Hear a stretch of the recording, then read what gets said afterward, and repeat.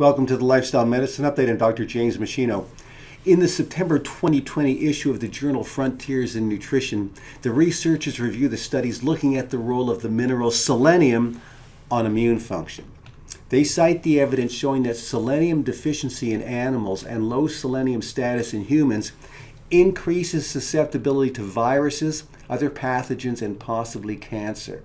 They also show that providing selenium supplements to patients with the HIV virus slows the progression of the disease and helps to bolster their T helper cell numbers, which is a critical part of keeping these patients healthy and functional. They also cite other studies where selenium supplementation has been used successfully to mitigate the impact of other serious viruses and other infections. To this end, it has long been recognized that selenium is a nutrient that helps support immune function. Selenium is required to optimize the antioxidant protection within cells, including immune cells, but it also exerts other multifaceted effects that help optimize immune function and prevent certain viruses from mutating within the body and becoming more virulent and life-threatening and decreasing cytokine storm.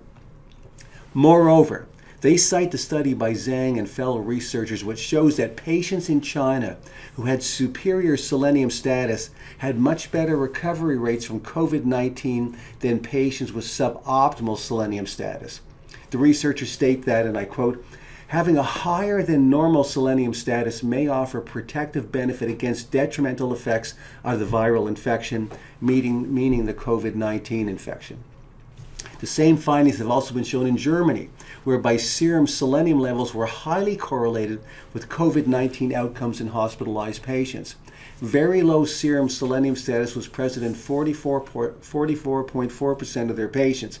65% of those who died had low serum selenium versus 39% in those who survived. Overall, those with the lowest serum selenium had much higher death rates.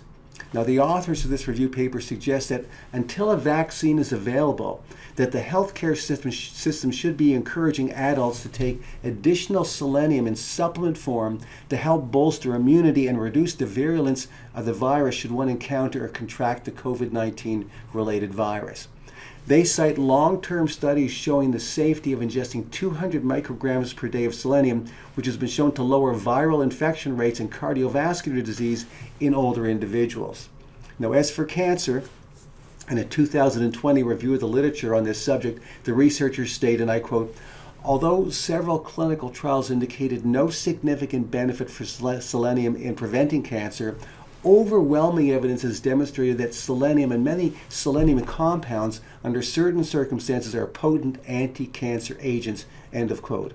In fact, selenium supplementation shows promise in enhancing the anti-cancer effects of several common chemotherapy drugs used presently in cancer treatment. So those studies are ongoing. Now, many observational studies have shown that individuals with higher serum selenium levels and/or serum toenail concentrations or toenail selenium concentrations. The amount of selenium in your toenail is really good at your long-term intake of selenium over a much longer time than what you have in your blood.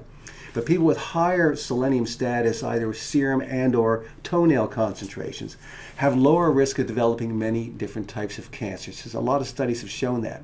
So by and large, most North Americans are thought to ingest the basic recommended amount of selenium each day from food, which is set at 55 micrograms a day.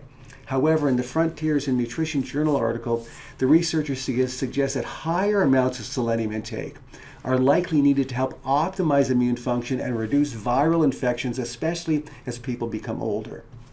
Now, many people in our society acquire extra selenium from taking a high-potency multivitamin and mineral each day, which typically provides about 50 to 200 micrograms per day of additional selenium. So I've included the references for this information in the text below. Thanks for watching, and I'll see you next time.